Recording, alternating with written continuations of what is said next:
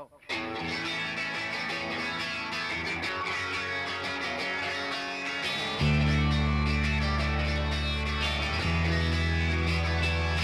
let's give this another shot. I know that I believe what you're wrong, 'cause I'm just a boy in all dreams, thinking that my life's just become the same. And everywhere I go, it's the same old thing. People looking down whenever it rains. You're standing in the cold, waiting out for rain. I was just so blind that I couldn't see. You, honey, you, honey. Jimmie Graham, everyone. Woo!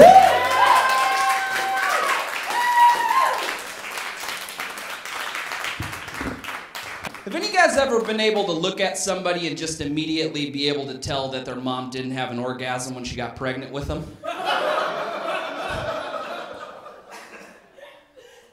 If you guys can't tell, if you guys want to know what it looks like when a mother doesn't have an orgasm, this is what it looks like. This is it. 5'7", can't run fast, can't jump high. One time I had to have an ex-girlfriend of mine break the lug nut on a flat tire because I'm a weakling.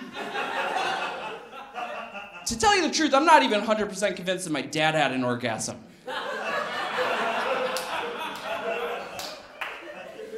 Tell me if you guys agree with me on this. I feel like if at any point in your life, if you're able to beat up your mom or your dad, like the person that brought you into the world, you should then immediately become the parent. Just try it out next time. Next time, go home and be like, hey, what's up, Dad? How's it going? Happy Father's Day. Fuck you, I'm Dad now. You go to bed. Do your homework. You shower with me until you're 13 years old. See if I care. Anybody in here dating? You guys daters? Huh? Yeah, I'm dating now. Dating in 2016 is basically me just beginning and ending every text message with ha ha.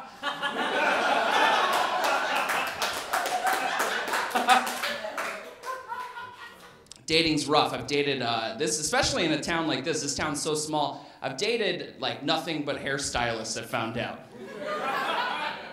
Come to find out, if your name's Megan and you cut hair, I've probably been inside of you. It sucks, man. I can't get a good haircut in this town.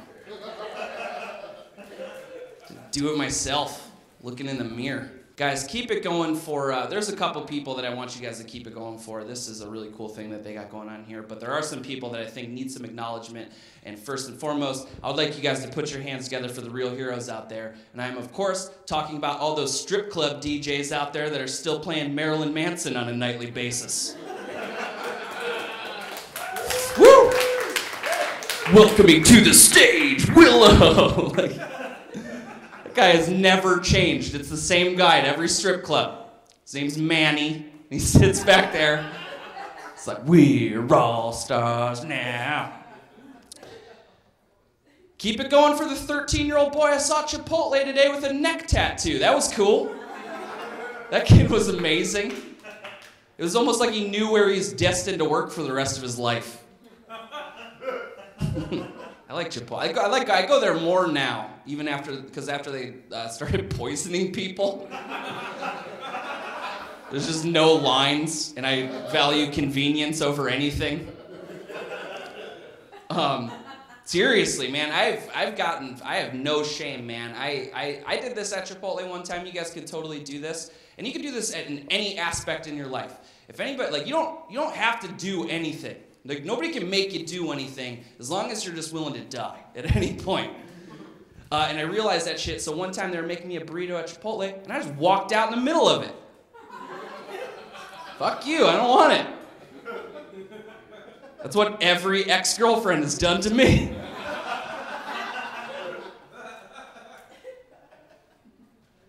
I'm weird, man. I'm real weird. I'm getting a little bit older, and like I feel myself getting crazier.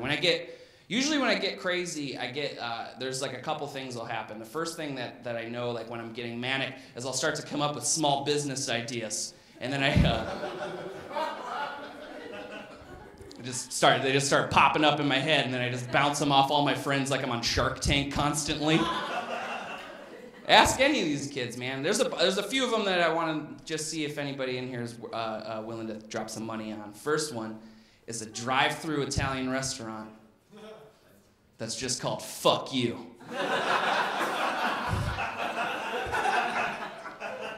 I haven't thought too much into it, but I already can picture the logo. It's written out in spaghetti and meatballs.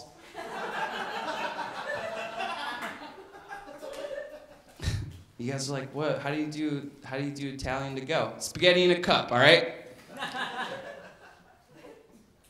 Let's workshopping. All right, how about this one, guys? Fleshlights for dogs.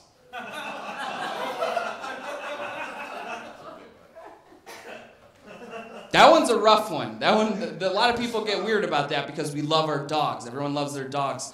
And, some people get weird. They're like, dude, you can't do that, man. And I'm like, who are you to take your dog's sexuality away from him, you monster? Be brilliant, man. Let your dog do it. And I brought that up to my friends, and one of my buddies looked at me and he's like, Jimmy, you know people are going to fuck those things, right? And I was like, yeah, of course, duh. Who am I to tell you that you can't do that?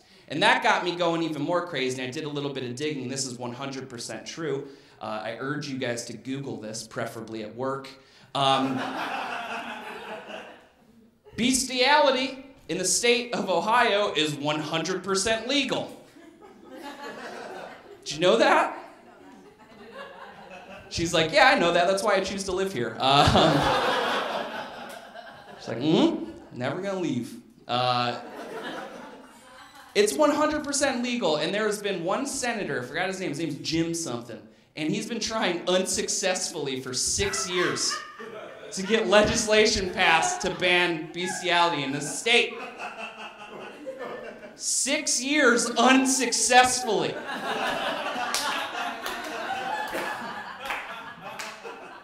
Which means one of two things. Either that guy's been such a dick his entire career, just voting against gay marriage and school levies. He's like, no, blocked, blocked, blocked. That when all the other legislators are sitting there, they're like, you know what, Jim? I know this is your passion project, but fuck you. I don't care. Either that or this guy is just like, he's got a dog at home and he just can't help himself. But he's so true to the law. He's just like, I need a law or I can't stop sucking my dog's wiener. I can't help myself. Thanks a lot, guys. My name is Jimmie Graham. Have a good night.